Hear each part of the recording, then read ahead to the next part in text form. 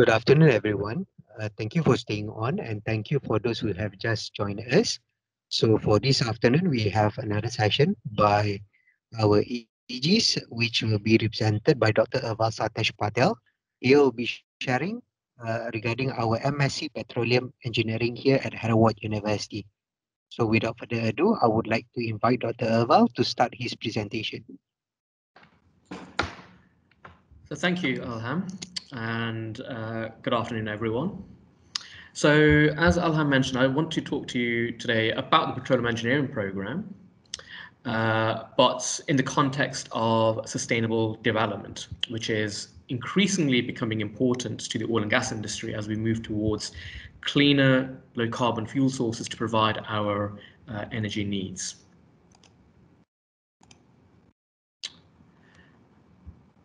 So the petroleum industry has a critical role to play in achieving true global sustainability at the macro and micro scale.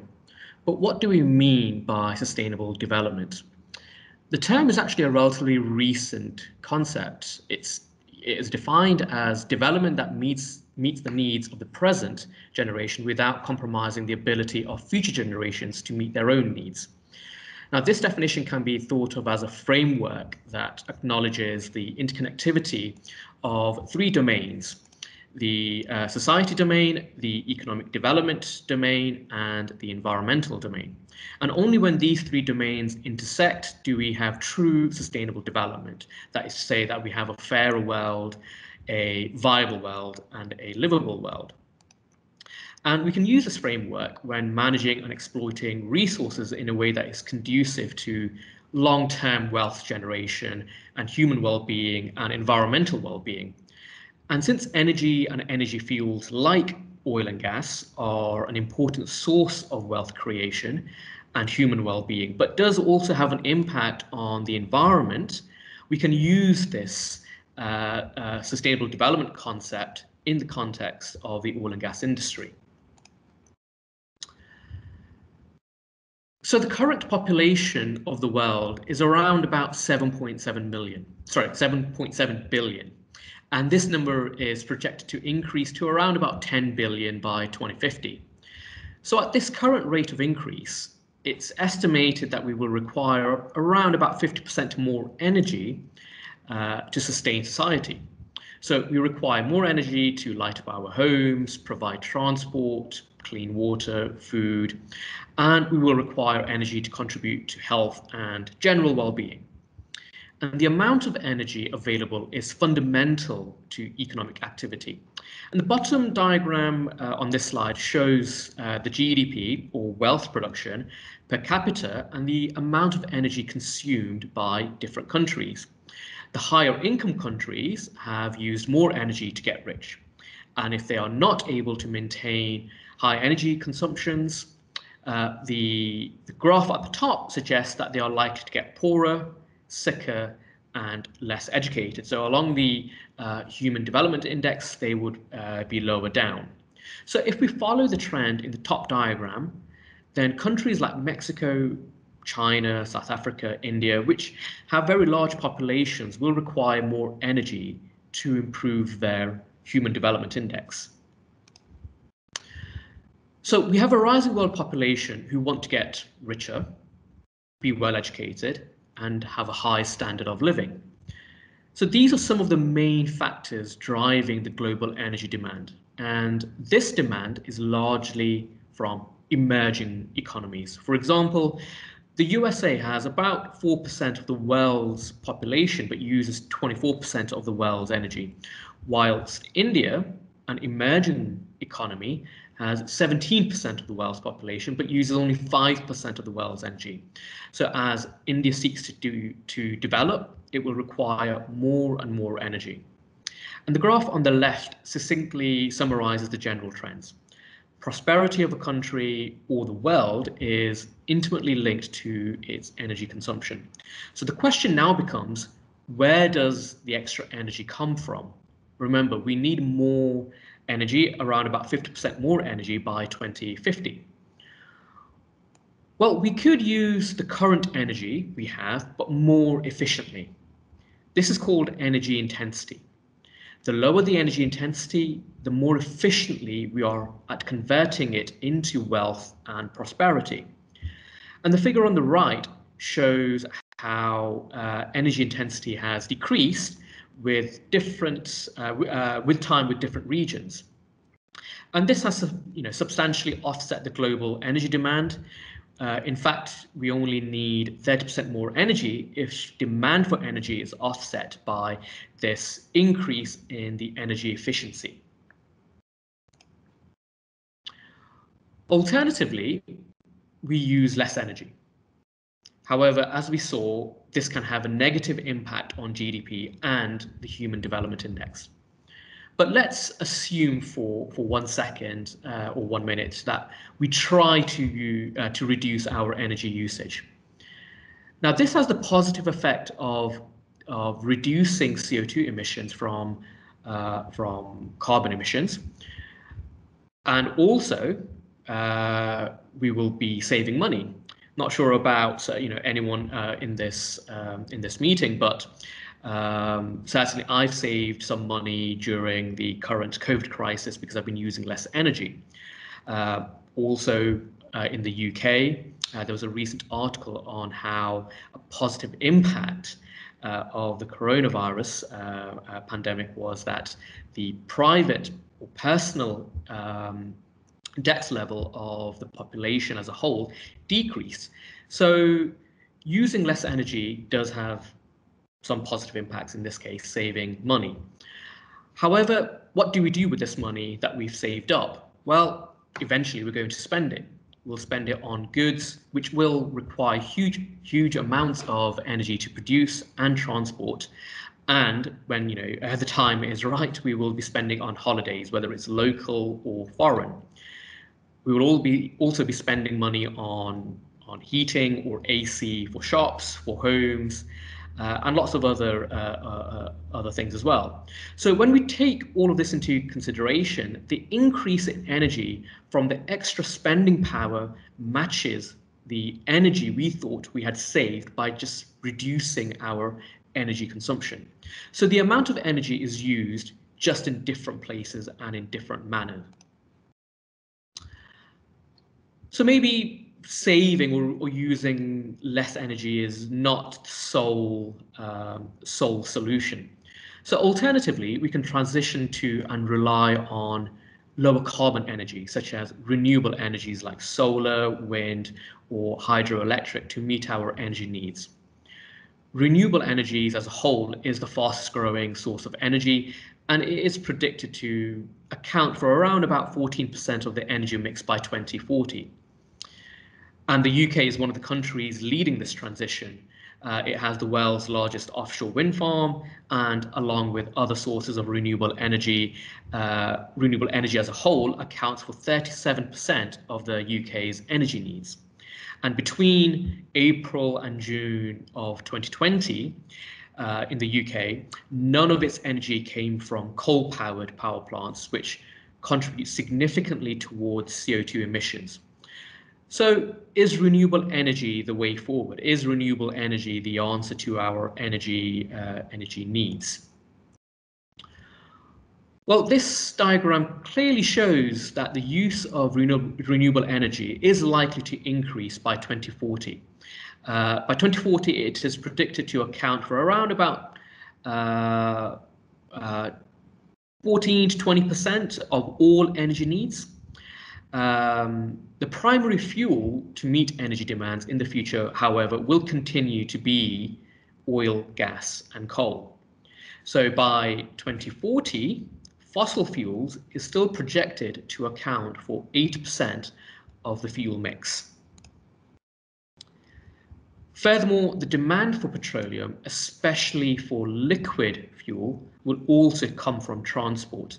So the figure on the right shows that oil in particular will continue to dominate the transport sector until at least 2040, where it starts to plateau off, and maybe beyond that, depending on the efficiency of electric vehicles. Within the transport realm, non-road vehicles such as planes and trains, as well as trucks, account for the major growth in the use of oil and not cars or motorbikes. But what happens after 2040? So we see that, yeah, up until 2040, we have an increase in the usage of oil for transport. After that, it's going to decline, or maybe even before that, it's going to decline. So if electric vehicles do replace the need for oil in transport, even in, let's say, planes and in trains, the need for petroleum, oil and gas, will then come from other industry in the form of feedstock. So in the form going to industries such as the construction industry, such as in power, as well as in other industries as well, like manufacturing industries. So just to kind of wake you all up, I know it's quite late in the day. Just a quick quiz, and you can probably type your answer. Out of these 4 products, which product do you think contains petroleum? Do you think shampoo, lipstick, computers, fertilizers, or do you think all of the above? So I'll just give you maybe 30 seconds or so to type in an answer into the chat.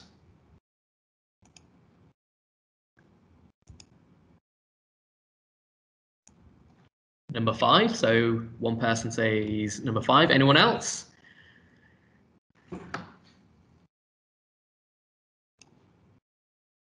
Yep. So yeah, it is number 5. Shampoo, lipstick, computers, fertilizers, all of these products and more contain petroleum products in it. And what is worse than the peak oil deniers, so people that reject the idea that oil has reached its peak, what's worse than those people are, in my opinion, those that pretend that oil isn't really important to our society. They declare that technology will solve the day, when in reality, technology cannot function without oil. So without plentiful, cheap oil, our technologically driven civilization in the end will come to a crash.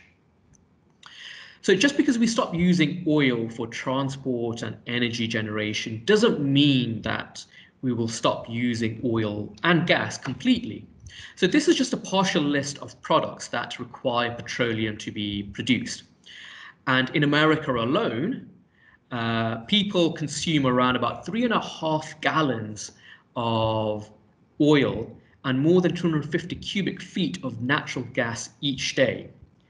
And that's just America, which accounts for 4% of the world's population. So petroleum products or hydrocarbons in general are an extremely useful and versatile material. It's present in pretty much every product in your household. And the worst thing that we ever did to it was to actually burn it, which obviously increases greenhouse gases, and that then leads to climate change. So that's the worst thing that we've ever did. But in fact, it is a really, really useful product. In fact, as some of you may have seen over the weekend, that there was this vaccination drive with the AstraZeneca. And as you can see over here, petroleum products are present in some medication. Now, I'm not saying that the COVID vaccines have petroleum in it, but somewhere along the manufacturing line, whether it is within the vaccines or in the needles or the syringes, there will be some petroleum product in it. So it is ubiquitous. So we expect the use of petroleum to increase over the next 20 to 30 years for energy, transport, and other industries as feedstock. So where does this petroleum come from? And is it not running out? So these charts show the elements of the industry that will be driving this growth. Petroleum is a finite natural resource. There will be a time when we will be running low on petroleum. However, for now, we expect some of this resource to come from new discoveries. So here in red, in the chart on the top left, but significant amount will will come from existing discoveries and new technologies. Other sources of petroleum will also come from unconventional resources like shale gas, shale oils, as well as condensates, which, as you see in the bottom two diagrams, have increased significantly over time in the black line over here. So the demand for oil will continue to grow. When this demand will peak is, however, another matter, and it is sensitive to a number of factors, including GDP growth and road vehicle efficiencies. If the global GDP growth rate is higher, then peak oil will come around 2050 or so, or earlier if the global GDP is lower as we exit from this COVID-19 pandemic. Likewise, if road vehicle efficiency improves significantly, then peak oil will be earlier rather than later. So going back to the concept of sustainable development, the petroleum industry has an important role to play in achieving sustainable development. We require plentiful and economic supply of energy for social and economic domains of the sustainable development. However, using fossil fuel is likely to have an impact on the environment. Therefore, the petroleum industry also has an important role to play in managing and operating safely, and also reducing emissions until at least an alternative energy source becomes economically viable and widespread. So the term sustainable development in the petroleum industry does not mean continuing or maintaining production of oil and gas, but rather about meeting the needs of society at a reasonable cost and safely. And this demand for oil will obviously influence its value. Currently, due to the coronavirus, oil prices have taken a significant hit due to lower demands and due to lower demands and continued production of oil and gas by the oil majors. But due to the lockdown, no one is actually using it. So that's generally driven down the oil and gas prices. Currently, the oil price is hovering around about $60 to $70 mark, and this price is likely to increase as countries come out of lockdown, as the vaccination drive picks up globally. For example, the USA, UAE, UK, and Israel are just some countries where the lockdowns are being lifted, and we are already seeing a sharp increase in economic activities in these countries. In the UK, the Bank of England has forecasted that the economy will rebound at its fastest rate since World War II. So as more and more economies come out of lockdown, the demand for oil will increase. This will naturally drive up oil prices. And this figure shows how the oil prices has affected students enrolling onto petroleum engineering programs at universities globally. So it closely tracks the oil price. So you can see the oil price here in the red line, and the bar chart below shows the number of students enrolling onto various programs globally. It peaked in 2016, then declined as prices dropped in response to essentially a price war between Saudi Arabia and American producers. Now, this is part of the industry. Every 10 years or so, we have oil prices rolling up and down due to supply and demand. After all, we are dealing with a natural material, and supply and demand is influenced by the needs of society. And this is no different to other industries. Prices of whatever commodity will go up and down depending on supply and demand. But in the long term, the downward trend in student recruitment in the oil and gas industry is causing a skills shortage due to people retiring, people also opting not to enroll into the oil and gas industry programs because of negative connotations associated with it, and this naturally has created a skills shortage. So as the current generation of petroleum engineers retire, the industry does need graduates to replace them. And due to the increased energy demands, employment of petroleum engineers is projected to grow by 3% from 2019 to 2028 in America alone. So why should someone join the industry? Well, the petroleum industry offers a number of attractive compensation packages. So compared to other engineering disciplines, petroleum engineers can earn up to, for example, in the USA, earn up to 80,000 as graduates, and their median salary can go up to as high as around about 140,000. Now, this is 15% higher than the next highest engineering discipline, which is chemical engineers. Also, petroleum engineering is intellectually and physically challenging industry to work in. So that's another motivation for students to take up a petroleum engineering graduate degree.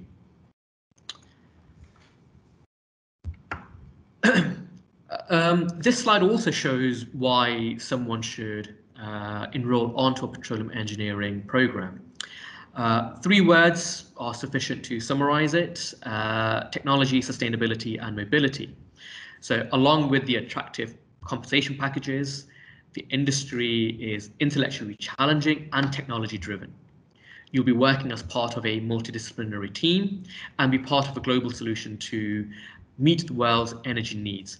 And it also allows you to travel to some exotic places and not so exotic places like oil rigs, but at least you're out of the office. Even during the pandemic, there are people traveling to rigs, traveling to the fields, to look for hydrocarbons. So if you do decide to become part of the petroleum industry and study for a petroleum engineering degree, you will primarily work in the upstream and midstream industry. So the upstream industry finds and produces oil and gas, while the midstream industry processes, stores, markets and transports crude oil, natural gas, and natural gas liquids.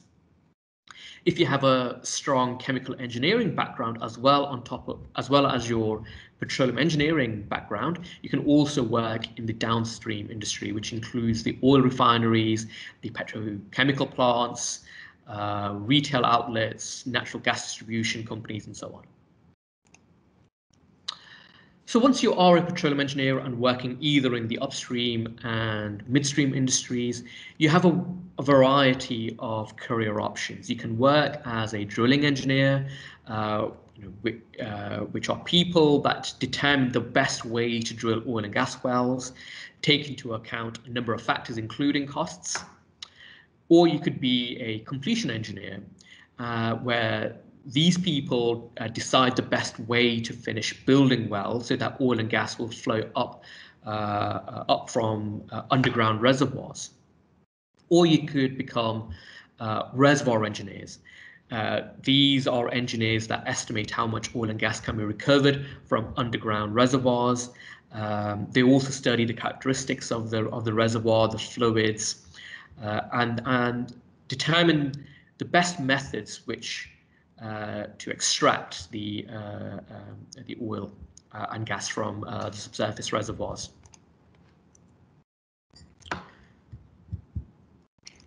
So what do you require to become a petroleum engineer? Well, you will have to develop a broad knowledge base and skill sets. You will combine mechanical and energy engineering with geoscience. You will deepen your knowledge in drilling, production, and reservoir engineering, as well as venture into petroleum economics and business development strategy. So the petroleum engineering program that we offer at Heriot-Watt University provides an interdisciplinary approach to exploration and extraction of petroleum resources. And it encompasses a wide range of petroleum engineering fundamentals, which will lead to the development of a highly skilled specialist with sound knowledge to tackle technical and environmental challenges that the industry currently faces. But that's not the end of the story. With the knowledge and the skills that you gain on the petroleum engineering program, you can also work in other sectors of other energy sectors as well, including geothermal energy, as well as carbon capture and storage. Because many of these sectors require the same sort of skill sets, for example, drilling engineers or reservoir engineers, as the petroleum industry. So you are also future-proofing your career as the petroleum industry experiences a transition in energy. So here we have some additional requirements. Chief amongst them is a strong scientific knowledge and an accredited engineering degree. You will also need a passion for science and technology and a desire for lifelong learning that meets the needs of the industry as it evolves. And so this is where Heriot-Watt University can help you. Heriot-Watt University is a well-renowned university with a rich heritage as a leading research-led university, particularly in petroleum engineering. We are one of the premier universities providing fresh petroleum engineering graduates to the upstream oil and gas industry in the North Sea.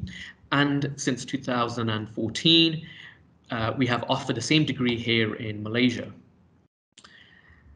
And the petroleum engineering program at Heriot-Watt University is offered by the Institute of Geoenergy Engineering. This is a well-leading institute for research and teaching in subsurface energy, encompassing not only oil and gas, but also carbon capture and storage, geothermal energy, and renewable energy. Currently, IGE is ranked 9th in the world and 3rd in the UK for petroleum engineering. So we are a truly well-renowned institute for petroleum engineering.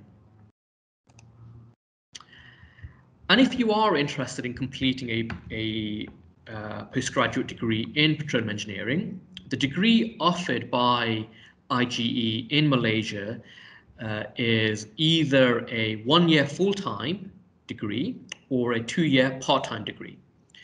The 2-year part-time option is meant for anyone who is working full-time in the industry and cannot attend weekday classes. And so for those students, or for these students, sorry, you will be attending classes during the weekends. And this program is tailored for any student who wishes to pursue a career in the upstream oil and gas industry, as I mentioned. And it consists of core taught modules that are fundamental to the industry, from reservoir engineering, drilling engineering, production, and economics. And you will also undertake group design projects and independent research projects, where you will put to use some of the knowledge that you've gained in the 8 taught courses. The taught courses will primarily consist of a series of lectures, tutorials, lab work, as well as field and site visits. Both of these options, the 1-year and 2-year options, are offering intakes in September, and also from 2022 we will be taking intakes in January as well. And we are a fully accredited program by both the Malaysian and UK authorities. And once on the program, you will also benefit from excellent links with industry and research activities by staff at IGE. Many of our graduates will also go on to work for many of the companies listed on this slide, and they in turn come back to Heriot-Watt as guest lecturers, consultants, also examiners on some of our projects, and also deliver workshops. So if you have any questions or want to know more about the program, then please do get in contact, either with myself or with the marketing team. I'm not sure if this link is still active, but they are available from 9 a.m. to 5 p.m. Monday to Fridays. Right, I think that's about it for my talk. Do we have any questions?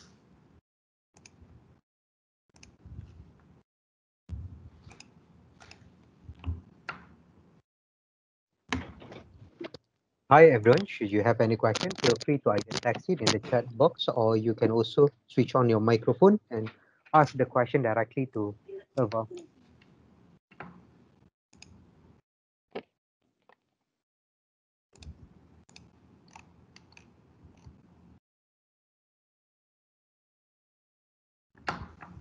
So no questions? No one? Okay. If there's no question, so thank you all for attending the session, the last session of the day. So if you have further inquiries, feel free to contact any one of our education counselors. And if you wish to have a further discussion with Dr. Urval, you can contact any one of us as well, and we'll connect you with Dr. Urval. All right. So thank you all, Right, and thank have you. a great evening. All right. Okay.